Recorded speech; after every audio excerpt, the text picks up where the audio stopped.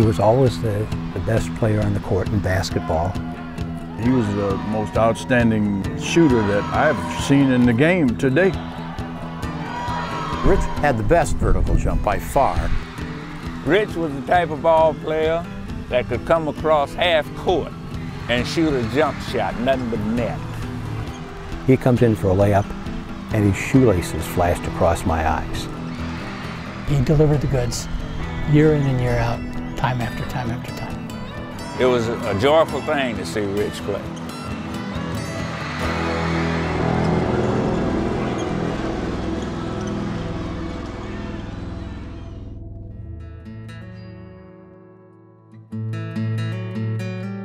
He was playing basketball with older kids when he was very young. We kind of tested him right away early, and then we went out behind the elementary school and played tackle Red Rover. Yeah, he stood up to us just fine. I was playing with guys 14 when I was 8 or 9, and when I was 11, I was playing with 18-year-old guys. It was obvious at that point. He came up as a freshman, he's playing on the varsity. I mean, everybody knew what was going on.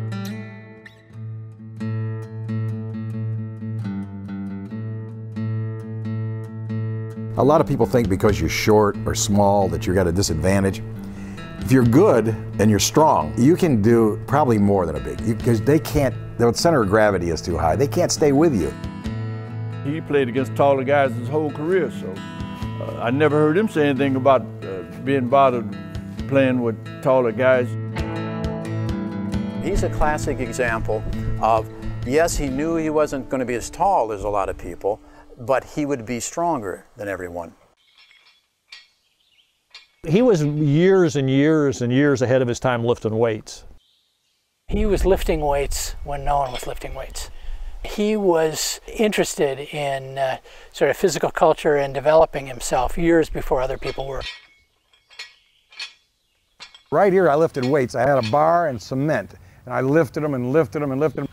I gained like 25 pounds from my freshman to sophomore year. And there was no steroids or any of that junk. It was peanut butter and some steak and chocolate milk and just a lot of hard work.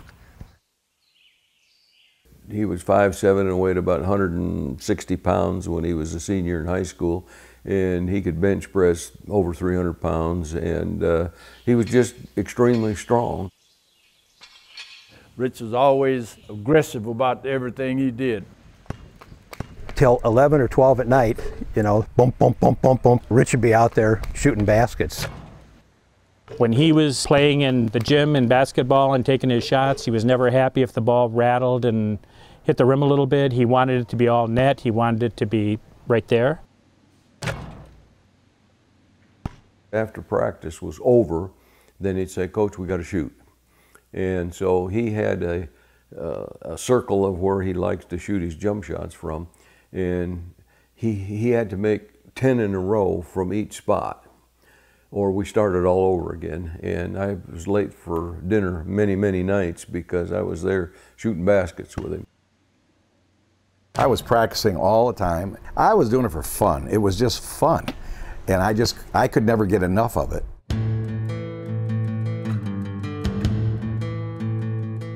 I didn't put limits on myself.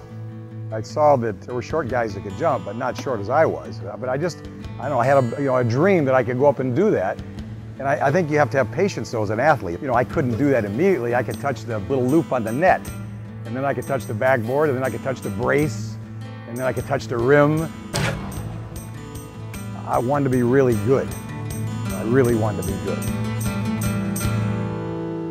And when I came out on the floor, I'm sure that people who came to see me thought, that's the guy? He's, you know, 5'7", you know. Of course, when I jumped up and dunked it, it made a little difference.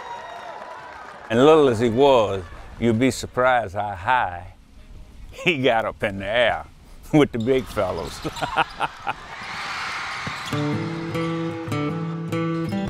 What he's got is probably the fastest first step that I've ever seen. And it was just incredible how he could just take over a game at will.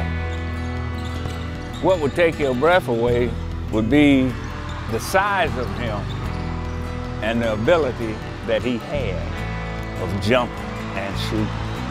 You wouldn't believe it.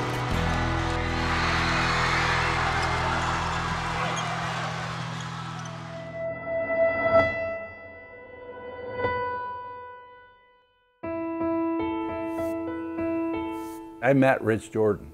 He was the legend that you would tell stories about, and people that didn't know about him wouldn't believe the stories. They were just too far-fetched and no one believed them, but I knew they were true.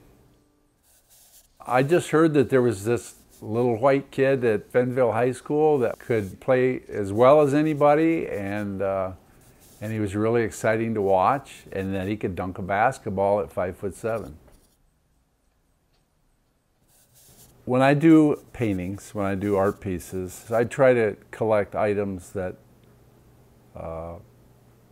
bring memories back to me of when I played and people I saw play. So when we went to meet Rich Jordan, he had all the things I needed. He had items that he had from his playing days. So he had the game ball that he used when he scored 60 points down at the Battle Creek Central Fieldhouse. He had his letter sweater. He had newspaper clippings and his jersey. I wanted to do this painting because Rich was a person that was not from a big-time town. He was from a smaller town, but he was a big-time legend. He was a big-time name. And what a good example he is for kids today, that a small guy in a small town can work hard and do great things. And I just think that's a great story.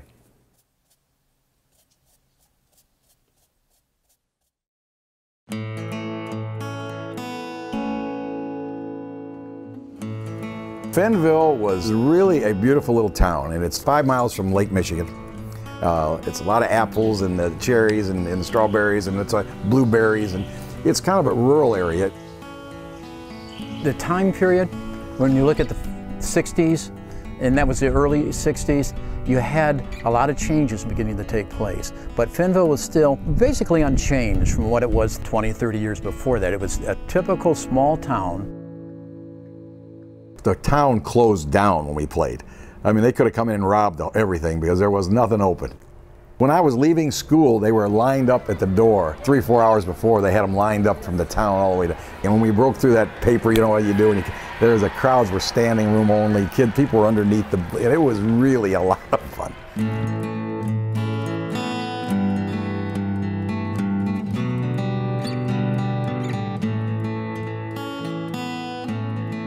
Rich's family, you couldn't meet better people.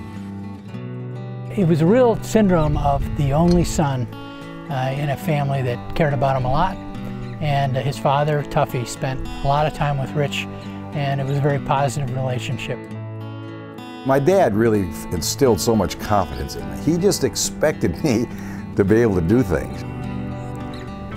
He was from Missouri, and he was a poor boy that had picked cotton when he was a kid, and he was very proud of it. He picked 500 pounds of cotton in one day at 11 and 12 years old. He would carry it.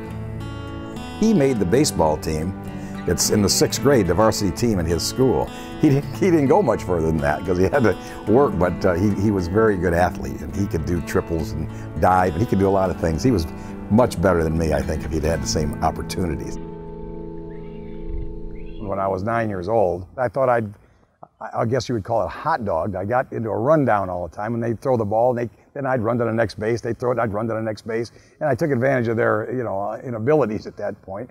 Well, one time I got in a rundown, and they threw the ball, and I took off my helmet and caught the ball, and they called me out, and then I threw my dad saw that. That was all he needed. He came down out of his car, came and grabbed me by the back of my pants as I was kicking, and he carried me up to the car and put me in the car and told me if I ever acted like that again, I'd never play another sport, ever. Tuffy was my second father. We'd sit down and talk about things, and Tuffy was there kind of as a stable force. He set certain boundaries that we adhered to only because we knew that this was a pretty important person in our life. They were wonderfully supportive of all of Fenville's athletics, and they knew that their son was the star, but they always encouraged all of the rest of the players to do their best and to try to improve. They just treated me with the utmost respect and act like they loved me. His dad was my best friend, and whenever I'd see him somewhere, That was just that relationship. My father, the first thing we did, of course, he put in a basketball court for me. And he did this himself. He laid the cement down himself, put it in. But this doesn't look very big, but we've had 6'8" guys on here, 6'9". There was people over there all the time, and there were people over there playing basketball all the time. We played basketball all the time. Or in the winter, there was people over there playing electric football. And the gathering point was Richie's house. We used to play wiffle ball over there. Always had a basketball game going on with music. It was a gathering point. And we'd play basketball, and we'd have Kool-Aid and listen to records after school, and just got to be a real kind of a family. They were so sociable, you know. It was just more or less, we went to Fenville, we went over to Rich Jordan's house. We used to have some real good games.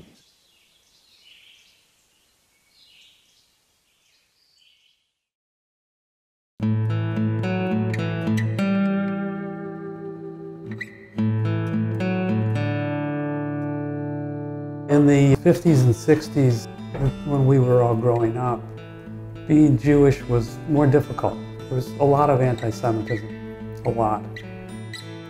I had a few anti-Semitic things over the years, but nothing like this particular night. I come into this place, and they got signs up.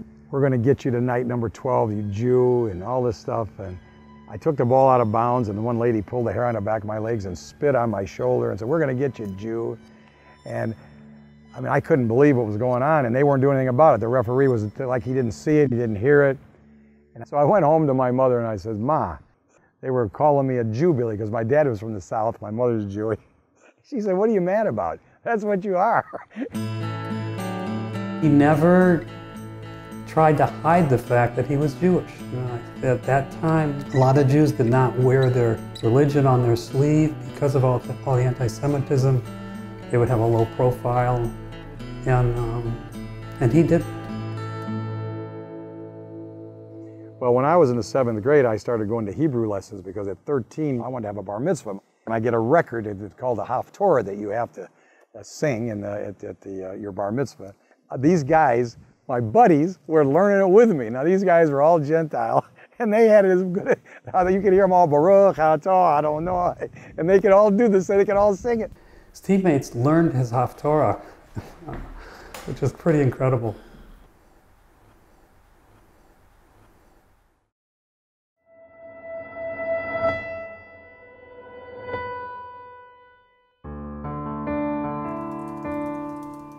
I first heard about Rich Jordan when I was in the 7th grade, and a coach happened to be my math teacher.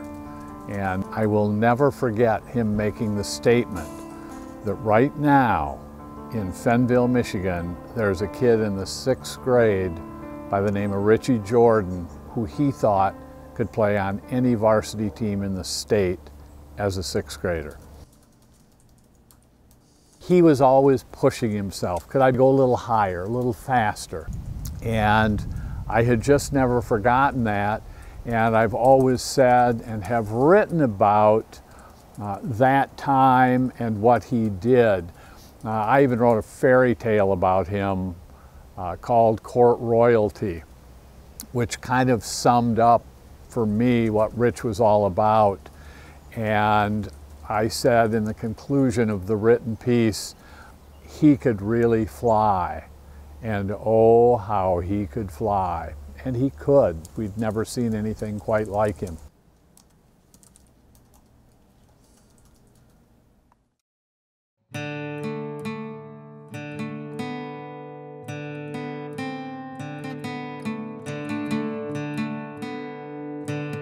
Rich had a unique jump shot.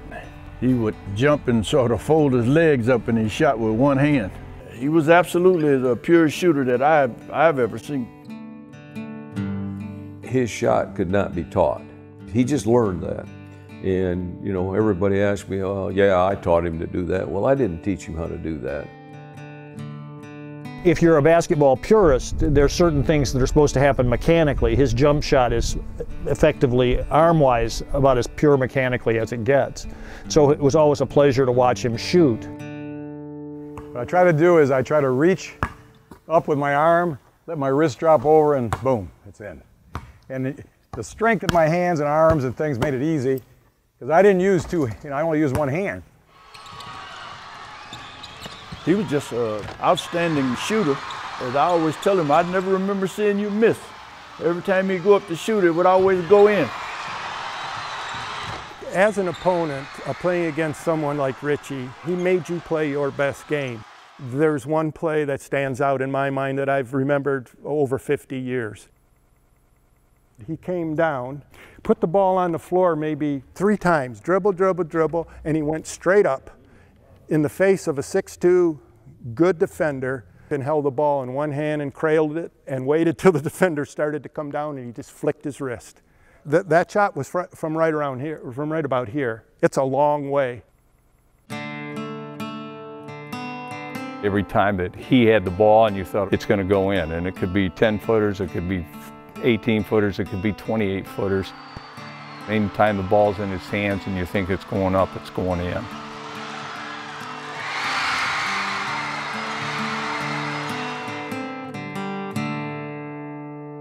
It would be amazing to find out, and it's impossible to do so, but how many points that he might have scored had they had the three-point line.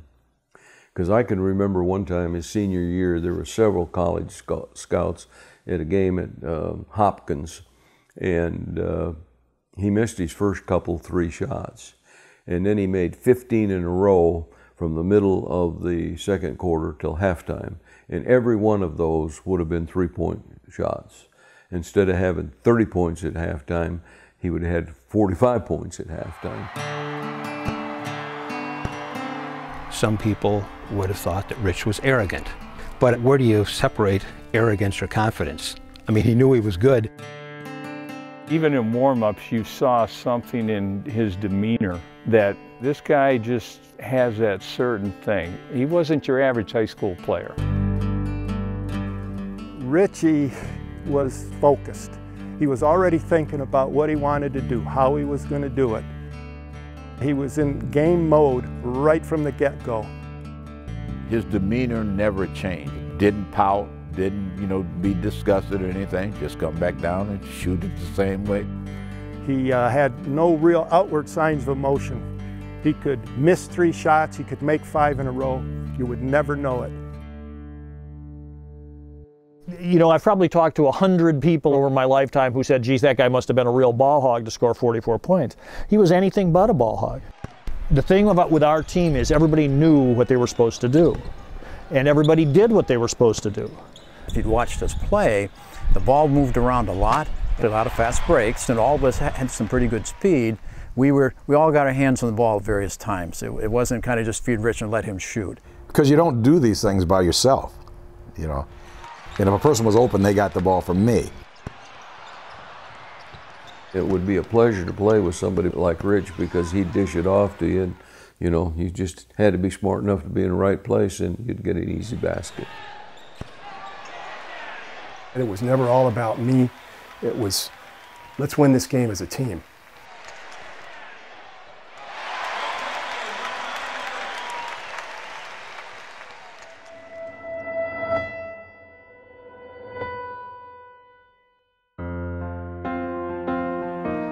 Well, the first time I met Rich, I was just a young boy, and from that very beginning, it was evident that Richie Jordan had some incredibly God-gifted talent.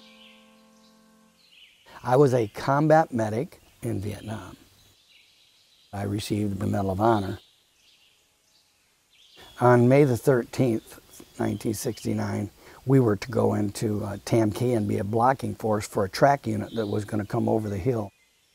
They're firing at us, we get 2 helicopters shot down.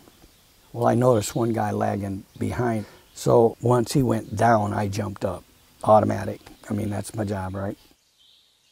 I was taught from a very young age, if you're given a job, you don't do it halfway. If you're given a job, you do the best you can do, and you do it until the end. That's kind of the way I feel about Richie Jordan, that, yes, I've told people in the military, I told people in Vietnam, you won't believe this guy that I grew up with. You will not believe that a young man at a high school age and 5'7.5" could do what this man did in his high school career.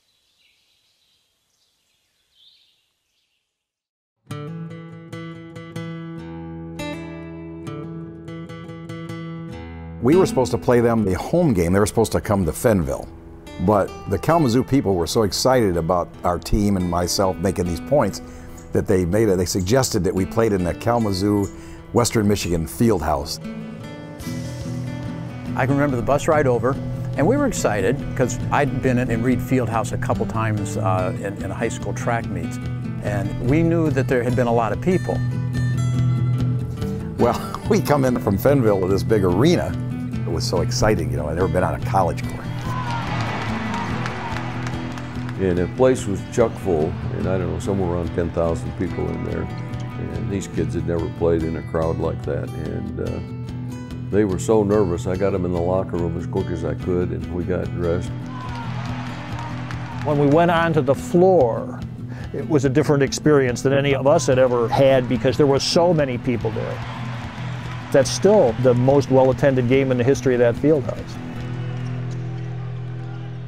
So we start the game, and we're just terrible.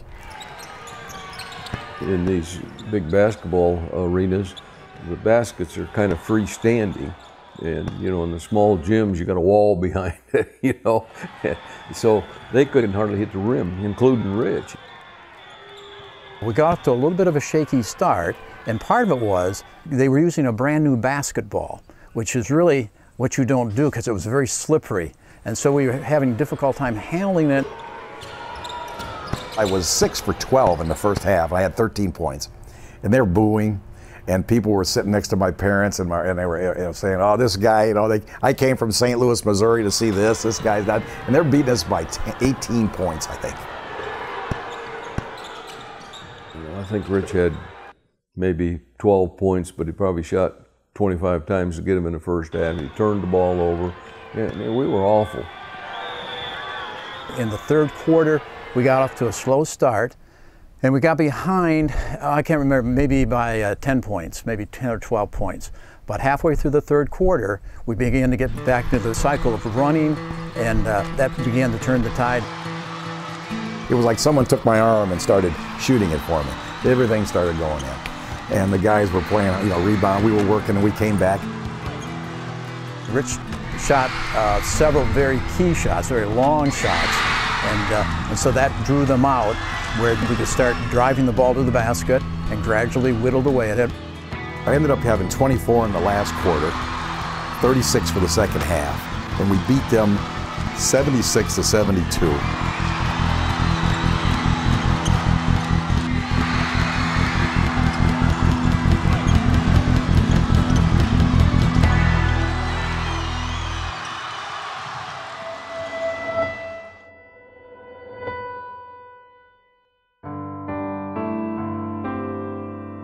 Rich and I were talking one day, and he started going into all these stories in the past. And I was sitting and listening to these amazing stories of his athleticism and the anti-Semitism that he faced. And I thought, you know, you need to be on the wall in the synagogue. You know, we need to have a place for you. People should know all of this. We got a narrative of some of the things that Richie went through and a picture of him. And then Richie put together a compilation of his awards that we've got here.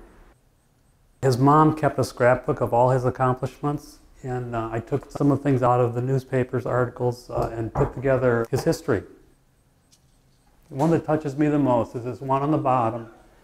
This was a quote from the Kalamazoo Gazette. It says, "Michigan high school basketball will never be quite the same." It touches me really deeply. It's Richie Jordan played his final game.